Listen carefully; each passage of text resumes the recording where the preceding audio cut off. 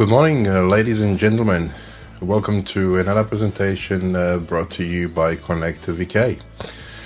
Well, the sun is shining, birds are singing. It's springtime here in Australia. Anyhow, you've got your SunSDR2 DX, you've got it connected to a computer, and now it's time to hook it up to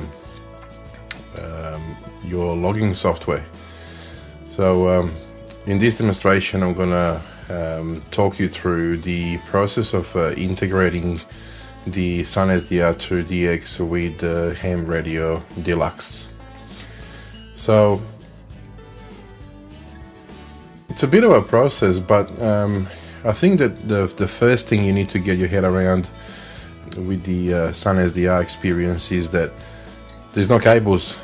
All the cables are virtual, so exactly the same as your physical cable, but you can't touch it. It's all done via software. So for some reason Ham Radio Deluxe didn't like two virtual ports, so I needed to select one physical, one virtual port and then pair them.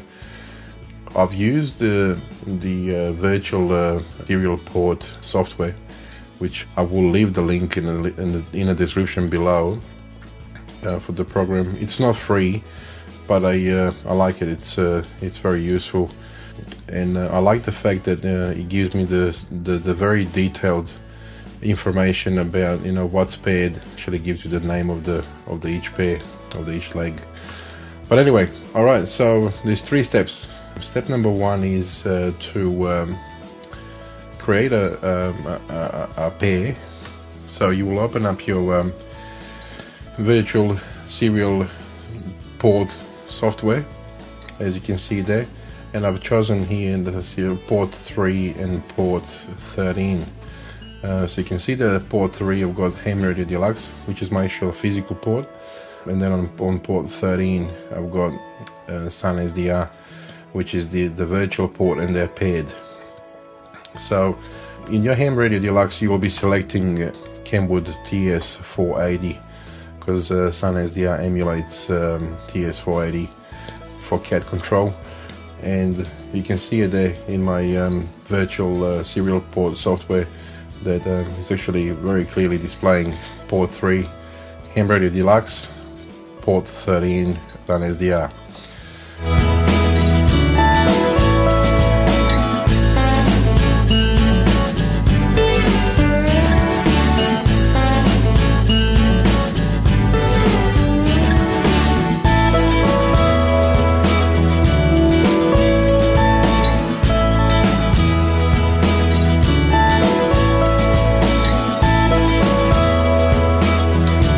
Yeah, and if you once connected, you'll see that everything is working. Logging in new QSO, the frequency is already there displayed, and so it is on the radio panel there in Ham Radio Deluxe. The frequency is mirrored to the SunSDR. Alright, and here it is. That's the options menu within the SunSDR. And obviously you got to tick the enable CAT and select. Now there's 2 different ports. One port's going to be used for CAT control, and the other port's going to be used for PTT. I think for the PTT I've used port 11, and you'll see in the list there that the port 11 is paired with the port 12. So if you select the PTT port to be port 11 in this instance in SunSDR2, then your other side, which is the Ham Radio Deluxe, will use port 12 for keying, and that is a pair there. So really straightforward.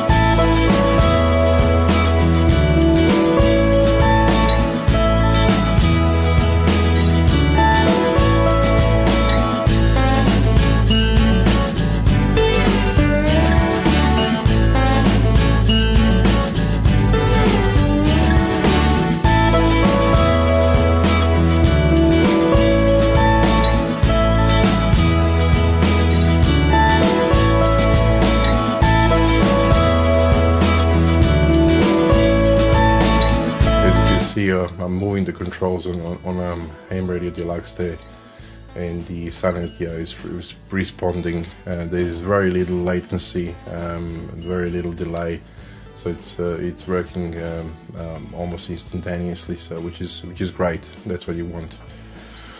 And all the buttons on the right hand side there of the screen. So if you press any of the commands over there, you'll see the appropriate lights light up on the other side.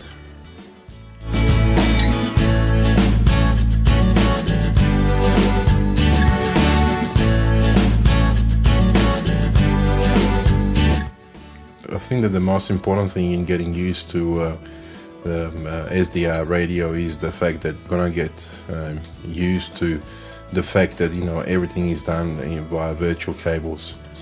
There is also an option, well, you would know this because if you're going to use FT8 and that sort of digital modes, you would need to set up a pair of virtual audio cables. There's no physical cables going from the radio to a computer and back. You would have seen in the conventional radio. And yeah, just a bit of a warning on that. I've downloaded the software for the virtual audio cables, and I've ran it, and I was getting this weird noise coming out of it, but there was just a program saying that I'm running a trial version, so be mindful of that. It's not a fault with the radio, it's the virtual audio cable software saying that you're running a trial version, so they want you to spend money to purchase a full version, which I did, and it's a great software, by the way. The serial port software there is also not a free one, and I think they want a fair bit of money for it, but we'll see how we go. There's also a free version called COM0COM, so that's COM and number 0 and then COM again, COM0COM, which was used in many of the presentations completed by the SunSDR people. There's a number of videos there from Vasily showing how to use the COM0COM, but for some reason COM0COM didn't want to scan my physical ports, so I could not pair physical with the virtual port, which is what the Ham Radio Deluxe required. So therefore I went to look for another software, and I found this one, and there you go. That's really in a nutshell. So just to recap, start your virtual serial port software, create a new pair, and for Ham Radio Deluxe, again, you will need to select one physical, one virtual port, pair them up together, tick the box that says emulate the baud rate, which is really important. And yeah, in your SunSDR, within the options sections there, enable the cat control, select one of those ports, and then start the Ham Radio Deluxe. Within Ham Radio Deluxe, you will need to select the TS480 Kenwood as a radio model, and obviously the opposite end of the port that you have created previously. And that's it. You're all done and set to go. I think you'll have fun with Ham Radio Deluxe. If you got any questions or you need any further detailed explanation regarding how to use this piece of software or how to integrate them two together, feel free to contact me via email or leave the comment below or whatever suits you. Anyway guys, thank you for your attention, and I wish you all the very best. Until the next time, 73s.